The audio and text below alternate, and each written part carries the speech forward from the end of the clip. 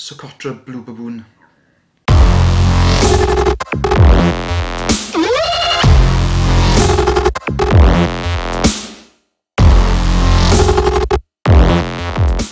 Hi everyone, my name's Garth from Arachnotube. Thanks for joining me for another one of these Spider Shop tutorials.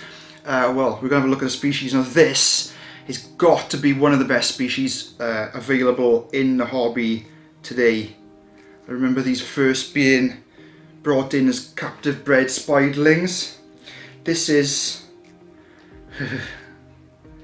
so there we go. This is Monocentropus balfouri, the Socotra Blue Baboon. Now these guys are old world spiders, meaning that they have no urticating bristles, so they don't have any itchy hairs. But on the other hand, what they will do is they will rear up and give you a threat display, and they may even bite, so be careful with that. They're fast, but mostly skittish, so if you have the right kind of setup for them, then they'll run and hide rather than bite you. So just as the name suggests, the Socotra Blue Baboon is from Socotra Island, near Yemen, or part of Yemen, is it? I'm not sure. Geography's never been my strong suit. But this is an adult female. She is absolutely gorgeous. If you check the light carapace, and then bright blue legs. Let's see if I can get some better light in there. Look at that.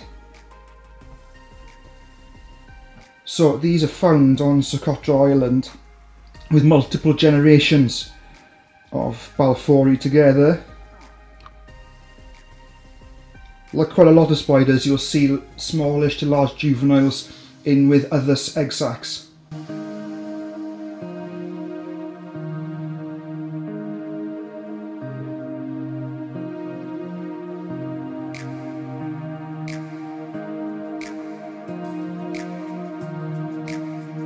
Let's have a quick look at that maternal behaviour.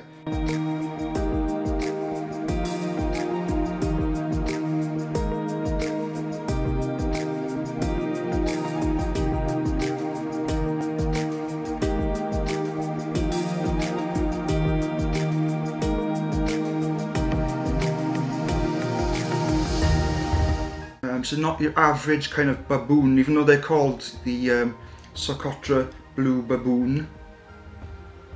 I wouldn't say they actually have the traits of a baboon. They would much rather run quickly and hide. But she's being very, very well behaved today. Thanks guys. So my name's Gar. I'm doing this on behalf of the Spider Shop. Please check out the Spider Shop's YouTube channel, where there'll be a lot more of these instructional kind of species specific videos.